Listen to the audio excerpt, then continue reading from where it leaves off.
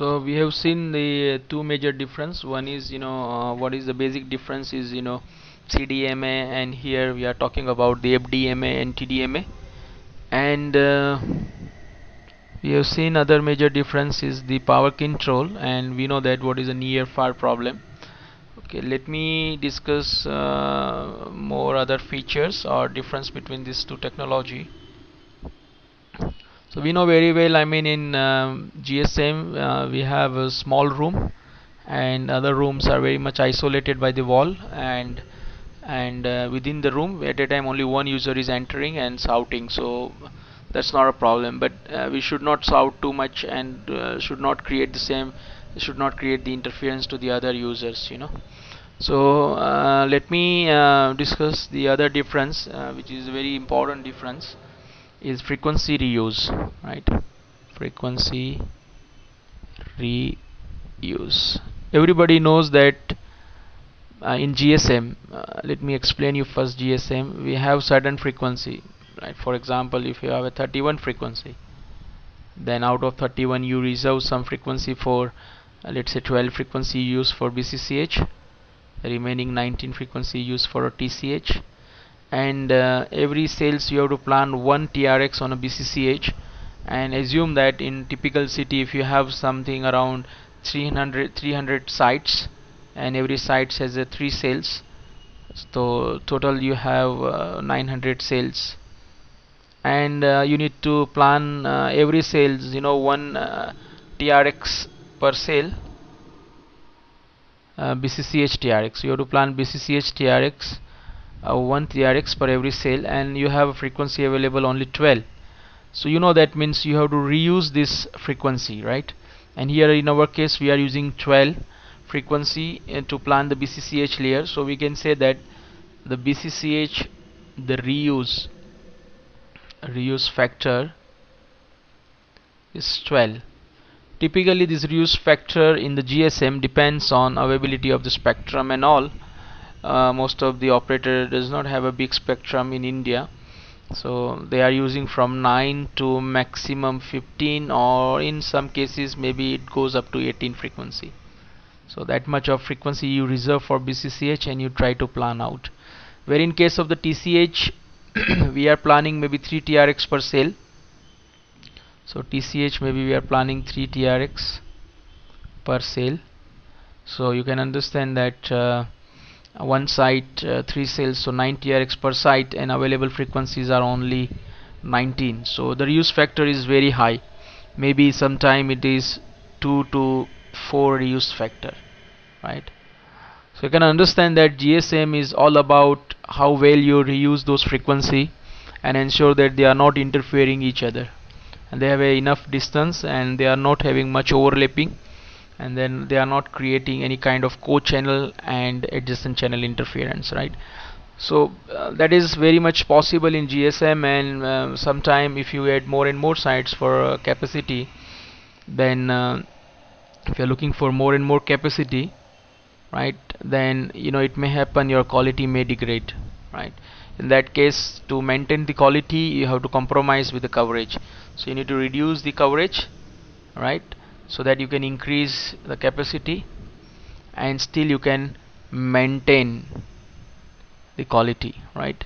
So you can see that this capacity, coverage and quality is a trade-off. It is a triangle. You cannot achieve only quality, and you cannot provide the very big footprint of the coverage, a very big size of the cells, and still you can provide very high capacity also and very good quality also. It may possible if you have an entire frequency band, not just 31, maybe 125, or some country has it. I mean, like if you go to UAE, I mean Dubai, they have almost 150 or 200 frequencies. So but there the capacity is also very high, but still it is very easy to manage. But when comes to 31 frequency, or in India most of the new operator has only 22 frequency, it is not so easy to manage, right?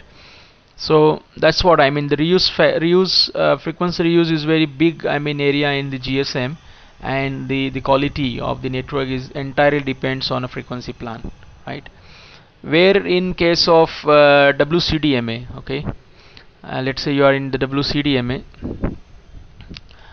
you have only one frequency, right? Here in India, every operator just got a one frequency, 5 megahertz, that is in uplink, and the 5 megahertz in downlink. So that is also duplex system, right? So WCDMA also is a duplex system, and that's why we call it this CDMA, WCDMA technology in India. We call it as a FDD WCDMA, right? Frequency duplex WCDMA. So here we have only one frequency, and we are using the same frequency everywhere in this side. So I am using F1 frequency here. Here also F1, here also F1, here also F1, here also F1, here also F1, and we use the same F1 everywhere, right? So you can see that in this network, in the WCDMA, it seems like everywhere is a co-channel, right? Because everybody is interfering each other. Now how we differentiate this all cells, how we differentiate all the cells from each other, right? That is depends on a scrambling code planning, right? We will see about SC, called scrambling code, and we'll talk about more about the codes as we have a few codes, right? Sorry. So let me explain you that here I just want to make a point that you can see here the reuse factor. You can see we have only one frequency, right? So reuse factor here in the WCDMA is 1, where in case of GSM, as I told you, it may be around 9 to 15 for the BCCH layer and 2 to 4 for the RF TCH layer, right? Okay, so this is very much important to understand. I mean, in WCDMA, interference is everywhere. It is already, predefined. We know that means we are in the same room. I mean, we are in the big room, right? And we are one is big room. I mean, the one is big room is one cell, right? We are in one cell, and every mobile has latch on the same frequency, right? Same time, so all are latch on the same frequency, right? That is what. But so you can see that this one, the so you can understand the color. I mean, the white color I'm showing, they are on the same frequency, but they have a different codes. You can see they have a different code. They have a red code, somebody has a yellow code, somebody has a orange code, right? And somebody has a blue code, right? But they are still on the same frequency, right?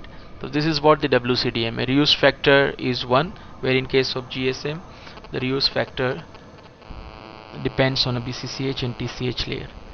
Now I wanted to tell you another thing is the quality.